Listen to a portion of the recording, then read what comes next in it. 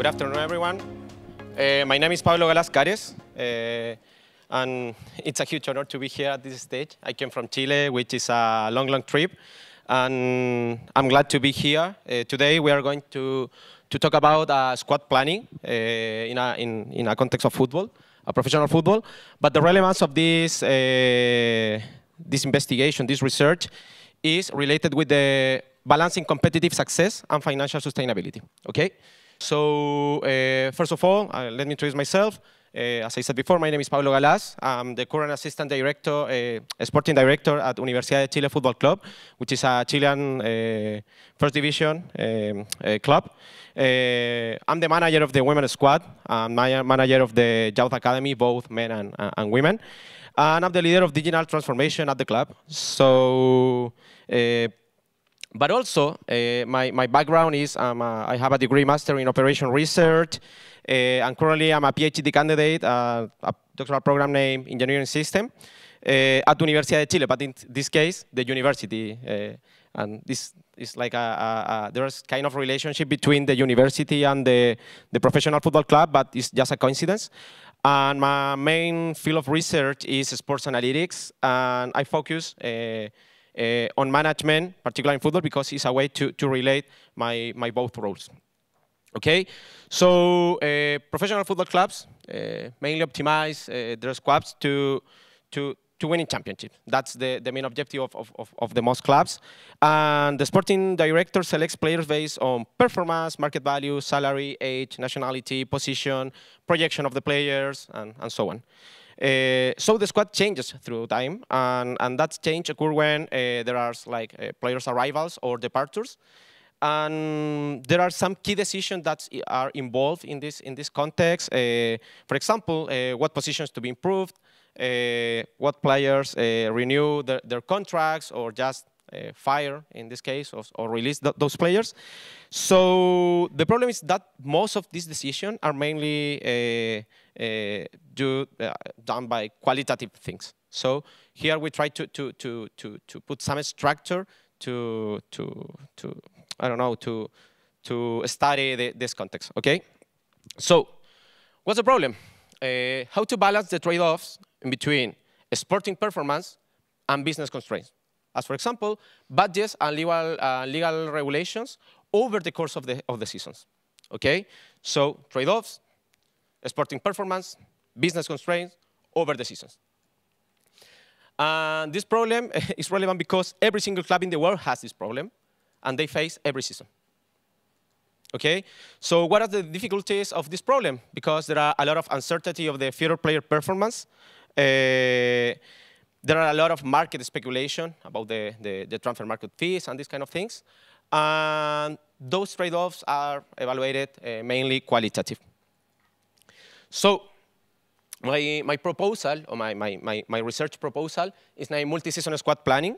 And it has like a modular approach, and I'm going to explain right now. The first module is when we put all the information, all the data together. The module one, we bring all the basic data of the players, statistics, market value, financial, and these kind of things, all in just one place.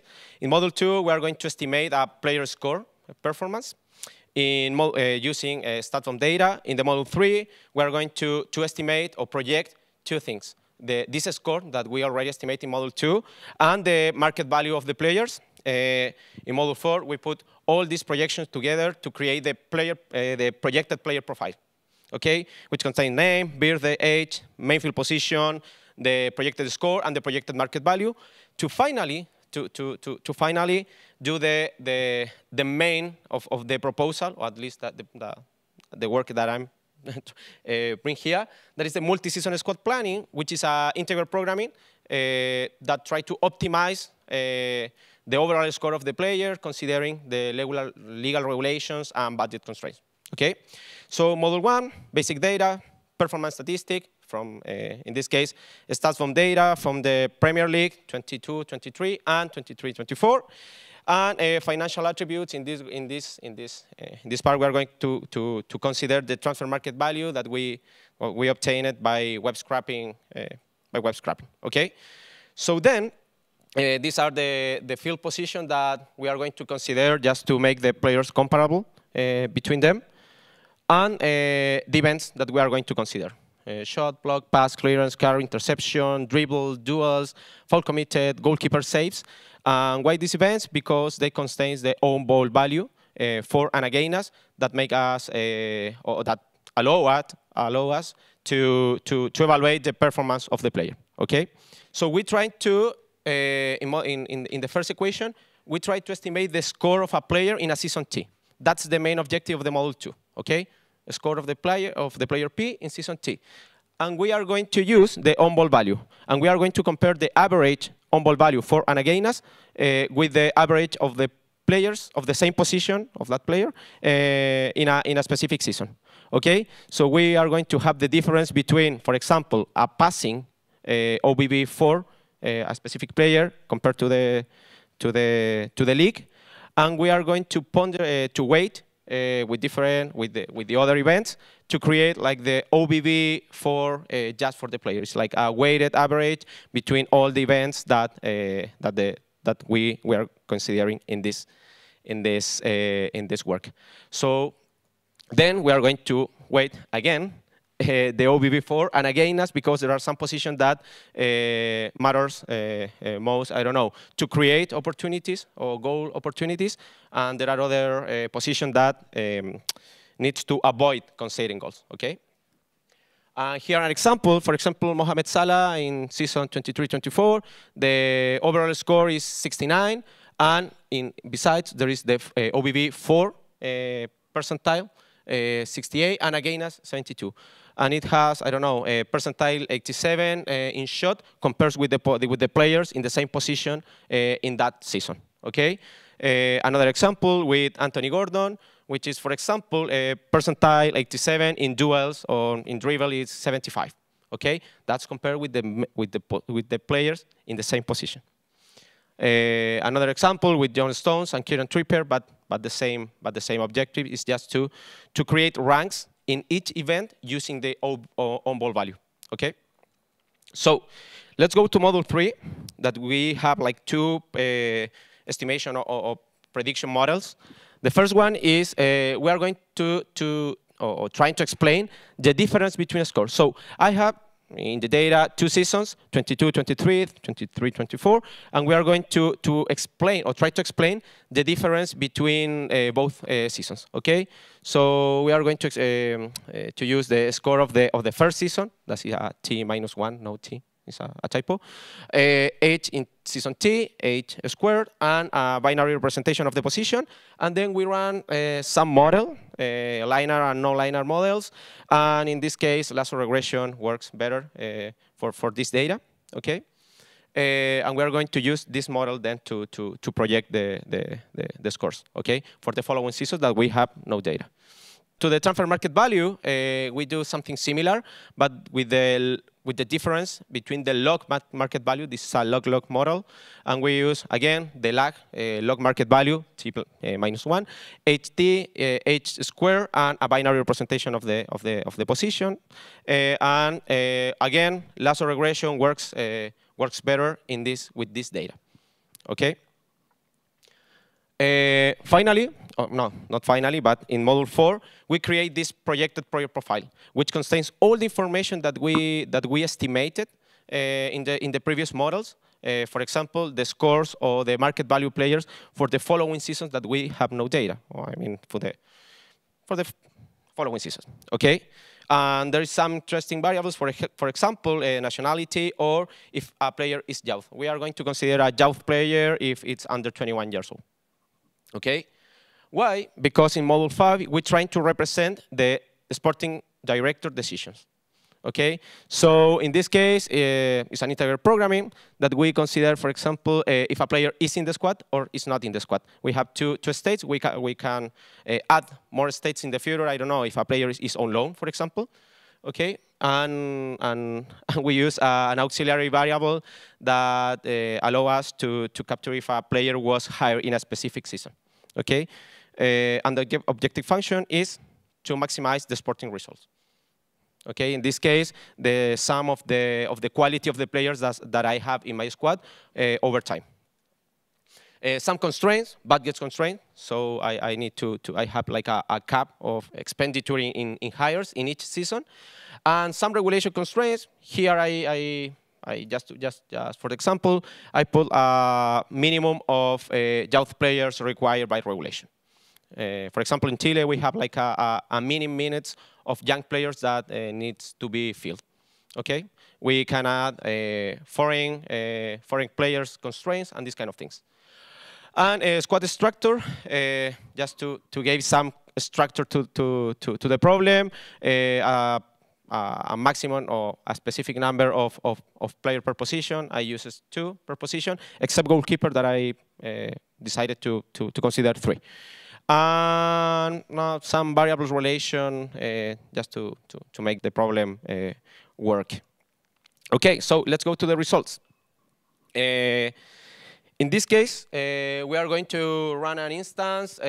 We consider Crystal Palace team, budget to hire 100 million euros, a minimum under 21 players, 3, players per position 2, goalkeepers 3, max age to be hired 35, and mean contract length 2 years. That's just to put some parameters to run a proper instance.